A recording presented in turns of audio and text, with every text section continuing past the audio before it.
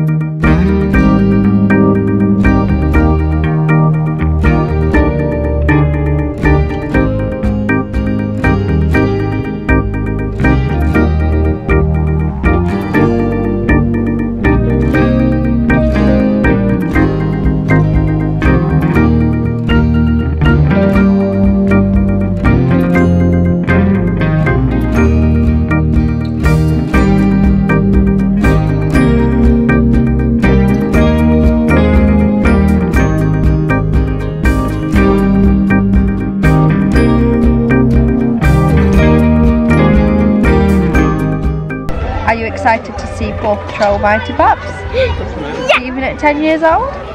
Yeah. Are you excited to watch Paw Patrol Mighty Pups? Eva, wherever you are? There's bubbles. Eva? Reclining a chair. Are you excited to see Paw Patrol Mighty Pups? So Showcase Cinemas have reclining seats on all of their seats. The kids are like, wow, this is amazing. We've never experienced this before either. So I'm going to try my best not to fall asleep through Paw Patrol Mighty Pups. And ticket prices aren't even that expensive, they're like £10 per adult.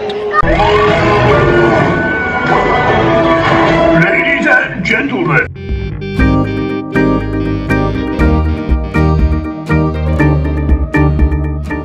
We are back home now from a really good morning at Showcase Cinemas in Bluewater. The movie itself, the Paw Patrol Mighty Pups, was really good actually. It was like, I think it was about 45 minutes long, and then it was followed by 2 other episodes from another Nickelodeon. 2 different things. I think one's called Top Wings and the other one was Butterbean's Cafe.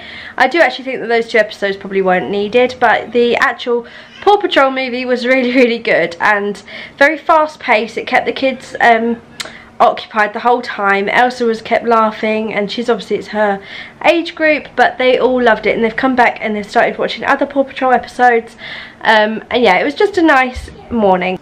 Thank you so much for watching this little video. I hope you enjoyed it, and I will see you all again very soon.